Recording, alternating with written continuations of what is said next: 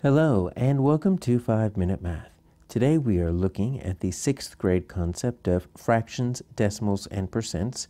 This is standard 6.4G in the great state of Texas, and we are using item number 29 off the 2022 released STAAR test. If you haven't done so already, please go ahead and take a moment to pause the video, work this problem out on your own, unpause it, and we will look at our answers together. So we've got Susie, and she is paying 2/5 of the price of her movie ticket. Her parents paid the remaining portion. So what decimal is equivalent to the fraction of the price that she paid? All right, so we're not going to be tricky and try to find out how much her parents paid. We simply just need to turn what is 2/5 into a decimal. That's all we're asking here. But there is no A, B, C, or D to choose from. We're going to have to figure it out on our own. So we've got two options. So let me show you the option that always works. You can always take your fraction and divide up. So when I say divide up, that means you're going to take your denominator, you're going to divide it up into the numerator. So flip it on its side. This will always get you a decimal. Always. So 5 goes into 2. It doesn't. So we need to make sure we're using the algorithm correctly. All right, we're doing all of this. We need to put a decimal within the dividend, decimal up on the quotient bar. Now we can add as many zeros as we want to until we get to where we need to. 5 goes into 24 times. That's as far as we need to go. So that's going to be 20. So there we go. 2/5 is equal to 4/10. Now, sometimes, let me show you what sometimes works.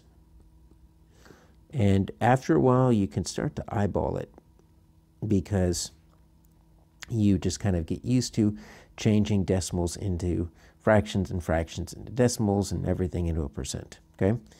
So if you can get the denominator into 10, 100, or 1,000, you're also good to go. Because, check this out, if I were to make a place value chart, what are the first 3 spots of the decimals, right? They are the 10ths place, they are the 100ths place, and they are the 1,000ths place. So if I can get my denominator into 10ths, 100ths, or 1,000ths, then we're good to go. So let's check out this 2/5. Now this is where we just need our basic number sense to kind of see, can I multiply, I'm looking at my denominator now, to get into, start with the smallest, tenths.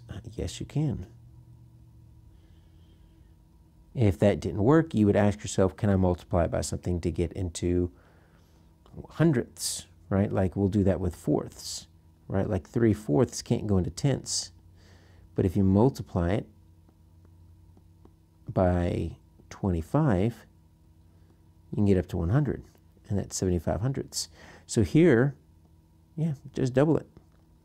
So 5 times 2 makes 10, 2 times 2 makes 4. So look at this, 4/10.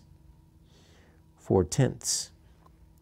And that's why we want the denominator to be 10, 100, or 1,000, because this very first place right here is the 10ths place. So those are the magic denominators, 10, 100, or 1,000.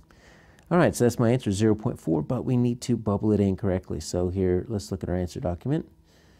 We're going to get a long, thin column with no bubbles underneath it. That's our decimal point. We get 2 digits to the right of the decimal.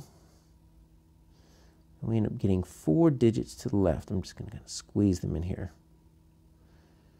And then we also get a positive, negative. We don't really need that at this point. So we're looking for 0.4. So we're just going to bubble in the 4 right there. You don't really need to bubble in any zeros on either side. That's your answer, 4/10.